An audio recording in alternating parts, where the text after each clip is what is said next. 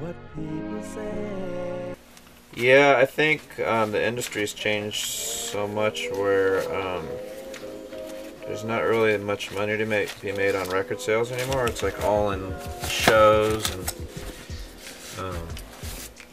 I was gonna say merchandise a little bit too, but you know, most labels are doing like 360 deals where they share in the income of the shows, and we haven't really done that. But it's at the point now, I think, where we might have to, because that's, you know, it's just like one of those sad realities. So what does that mean? You said 360? 360 is kind of when you're in a partnership with the artist, and then you're kind of sharing the income on all the different income streams together. So is it mainly the record sales that's hurting, like maybe the indie label industry? Yeah, I mean, well, there's no physical product being sold really anymore. I mean, there's a little bit of vinyl. I mean, a lot of times we don't even press CDs on artists anymore, and CDs used to be like the majority of where the money was coming in, you know, in like the 90s and 2000s.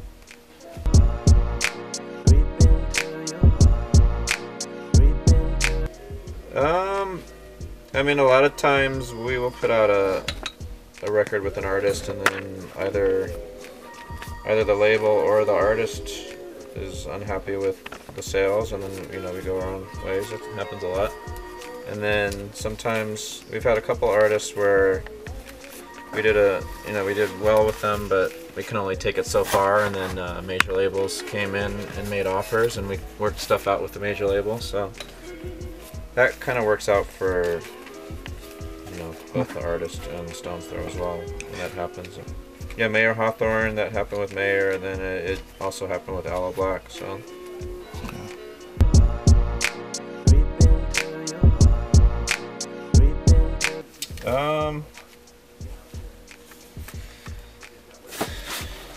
I mean, really, we just kind of spent time in record stores more than, you know, hanging out anywhere else.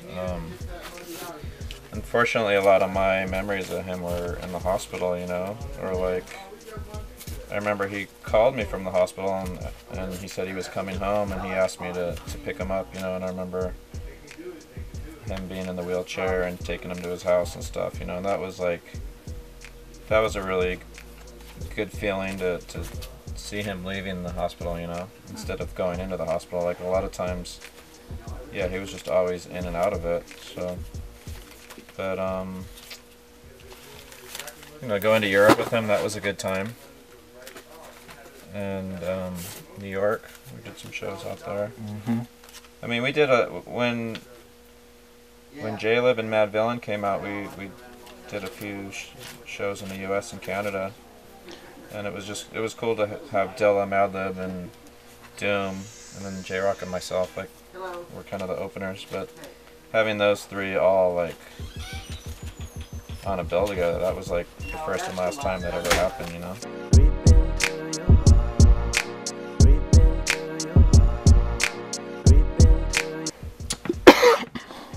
Well, there were a lot of groups before I made Madlib. There were a lot of groups from the Bay Area that I liked. Yeah.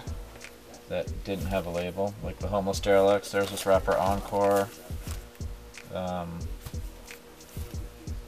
Rasco. I put out, you know, a single and then eventually an album with Rasco. So, and then when I met Madlib, you know, just hearing the Loop Pack and then hearing Quasimodo, it just kind of changed things for me, I think. Yeah. And for Stones Throw. And then I moved to LA because of Madlib. But yeah, I mean, did you move to LA to be like closer to? Moved to LA, yeah, because Madlib, he never answered his phone. He didn't have email. He still doesn't. Actually, no, I think he does have email now, but I usually don't email him. I just deal with him through texting and stuff. Oh, okay. But so he's always been like pretty reclusive. Yeah, super. I mean, more so now, but yeah.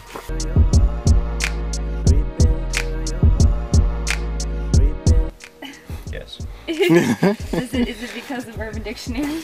Oh, no, I don't care about that. No, Peanut Butter Wolf, I was in a band, and actually going back further than that, my ex-girlfriend's little brother was telling us about the Peanut Butter Wolf. It was like this made-up character that he had in his mind or something.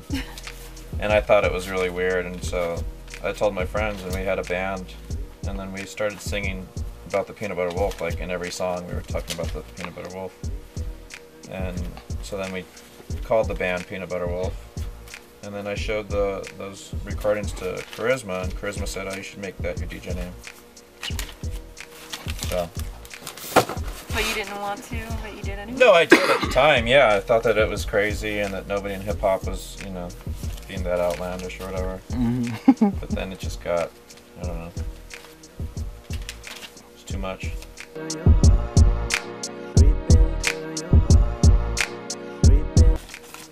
They just contacted us and they liked our music and wanted it in their TV shows. And I'd never even heard of Adult Swim at the time. Really? Yeah, I was just like, oh, okay. I guess, yeah, sounds good. And then... That's awesome. Yeah, I mean, it helped us because everyone who watches Adult Swim is pretty much open-minded, you know? Mm-hmm. Yeah, and they hear the people who would probably like Stone's Throw if they heard it, but didn't know about it. So. Don't ever let what people say. No, I mean, we definitely still get hit for samples, and yeah, we've gotten nicked a few times, definitely. Yeah, do you notice, like, is it like a certain number, like, you know, that if you There's sell... no rhyme or reason. We've gotten hit on stuff that's super obscure. And then, I mean, we've put out things that have done really well or we haven't gotten hit, so.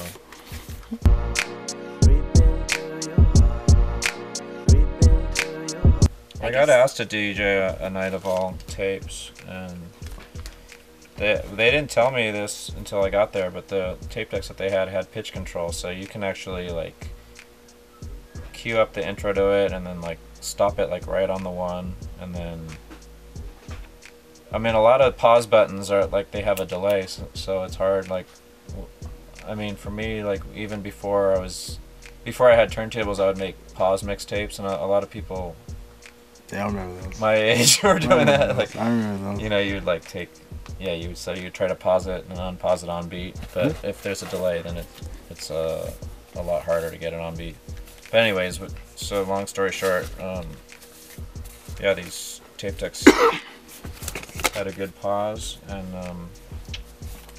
pitch control, so you can mix, but it's not as wow. Dig Dug, what the heck is that? And Berserk. All right, those are all video games. Weird. Yeah, I mean, it's not as easy or precise as turntables, but it's kind of cool when you get it on beat. It's been I've been DJing, like, actually that tour with Dilla and Madlib and Doom was the first time I really started DJing, because I knew, like, if I was going to share the bill with those guys, I was going to have to bring my own thing to the table that no one else is doing. So. But back then I was using these DVDJs, like these. They're like CDJs, but, you know, with DVDs, like video. Yeah. What do you use now? Now I just use Serato. But when I was doing that, I, like, spent like $8,000 on, like, the mixer and the DVDJs. And then Serato came out, like, a couple years later, and it was, like, way easier. I'm like, damn it! Is it harder than DJing, or about the same difficulty? No, it's a lot. I mean, I feel like in certain ways it's a lot harder, because with DJing, when you're mixing from song to song, like, a lot of times the audience doesn't catch it, like, in the beginning, and it's easy to do it smooth, but when you're, like, VJing, like, they see the visual right away and they, like, anticipate it. And it's hard to explain, but it's definitely, like, kind of awkward doing the videos as opposed to just audio. Don't ever let what people say. Oh no, that was real. Which cast? The first one? It was the San Francisco one. Oh, snap. I think there was a guy, Muhammad, that was on it. I mean, is it because you guys... Yeah, I don't know. I don't remember if that came through Hollywood Basics or what, but we were supposed to be in Sister Act also. Like Sister Act Part 2. Why didn't you? I don't know, it just never like materialized. When we signed with Hollywood Basics, they were promising us a lot of things, you know. We were supposed to have a song. They were going to start getting our songs in a lot of movies, soundtracks and stuff. And Yeah, that seemed exciting to us at the time. But how was it being on Hollywood Basic? Like, wasn't like Organized Confusion and then like a couple of groups back in the day? yeah, Organized were our label next. And then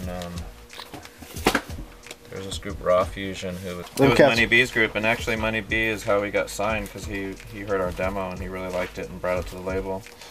But we actually toured with him, and I remember he was telling us about, he was like, man, yeah, there's this guy named Tupac that, like, is our hype man. He's so hard to keep under control at the shows and off stage. He's always getting in trouble. I remember he was telling us about him for like